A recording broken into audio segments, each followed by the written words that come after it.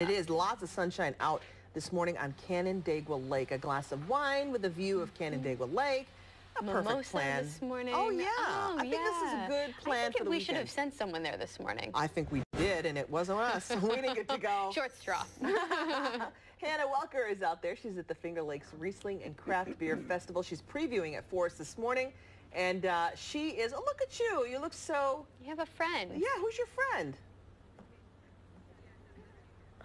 I have a friend. It's Peter Rogers. He's the general manager here. Hey, Peter. I was like, you know, you'll never be taken seriously again, Peter.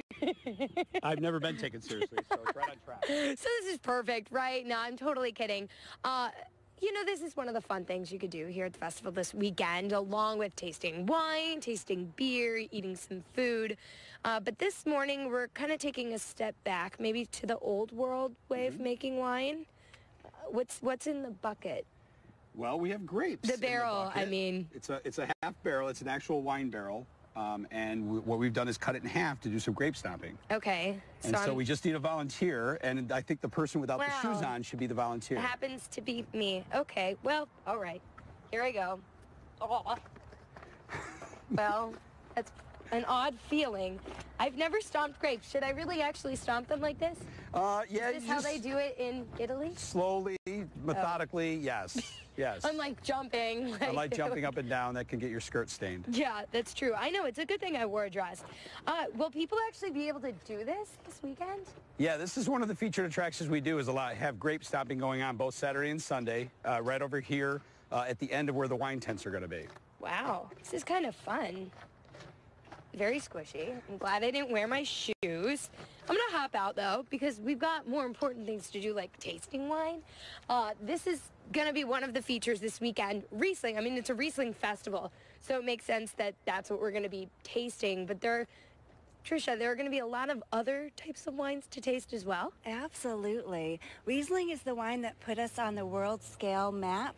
People know that this is the thing that we make as well as anybody, and better than a lot, frankly, in our very cold climate. But there are other grapes that grow here beautifully as well. We'll see Chardonnays, we'll see some Pinot Noir, hopefully some dry rosé if you haven't caught on to that yet. This may be a turning point in your life. Yeah.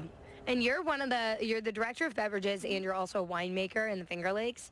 You got a really rough life. It's honestly. really pretty awful. I'm either making wine or talking about wine, and I feel bad for me. I know, both of you. Dream jobs. Talk to us about what you have here this morning. So we have a collection of Rieslings here. We're looking at the wines. These ones are made by Heron Hill.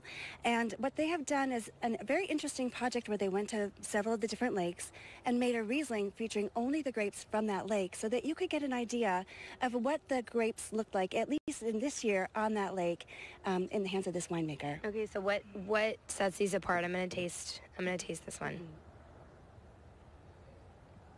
The unique thing about those wines is, so yes, they have grapes themselves on Canandaigua and Cuca Lake, and then they have farmers on Seneca, Cayuga, and Skinny Atlas Lakes. So this is a signature series that they've come out with to show the terroir, or what the soils can bring to the different grapes. So you have the same grapes by the same winemaker in the same facilities. It's just the grapes came from different areas, and instead of blending them all together, making one batch of Riesling, they kept them separate. So they're called single vineyard releases. Wow, those are really light too. I mean, they're very, very light. Light, delicate, and you can see each bottle is labeled with the particular lake that's featured in that photo. Wow, look how cute that is. Yeah, and Heron Hill, not far from here. Not far from here. So people will be able to explain the tasting process at the festival.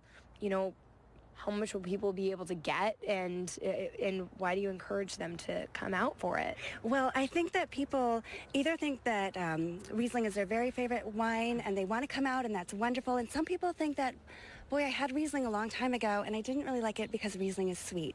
And there are wonderful sweet Rieslings being made today, but they're also being made in myriad styles: bone dry, gossamer, almost austere wines, all the way up to rich, voluptuous dessert wines. Right, yeah, that wasn't overpowering, because you do think of some sweet, fruity tasting wines, and that was not overpowering. That's not one of them. Yeah. Well, thank you, Peter. Thank you. I'm going to throw you in that barrel over there and make you grape stomp next. I'll be with it all weekend. All weekend. You'll see him sometime this weekend. When we come back, we'll be trying some of the craft beers and then some of the bites of food you could get if you come out this weekend. And alcohol, I'm thinking you need to have some food. You know. Good thing she has a driver. I was going to, exactly, a designated driver this morning. Hannah, thank you so very much. And all of that looks so delicious, though, especially, you know, a nice crisp glass, like looking out at the water. That's a good day. The time of year that Riesling, if I'm going to drink wine. It's a Riesling. It's a Riesling. Yeah. All right, well, when we come back, it's cool, kind of a cool few days recently. It is. I'm not complaining. You like it? I don't have a pool though, so when the warm days are around, I'm a little warm. But meteorologist Kaylee will show us when some warmer days will come back.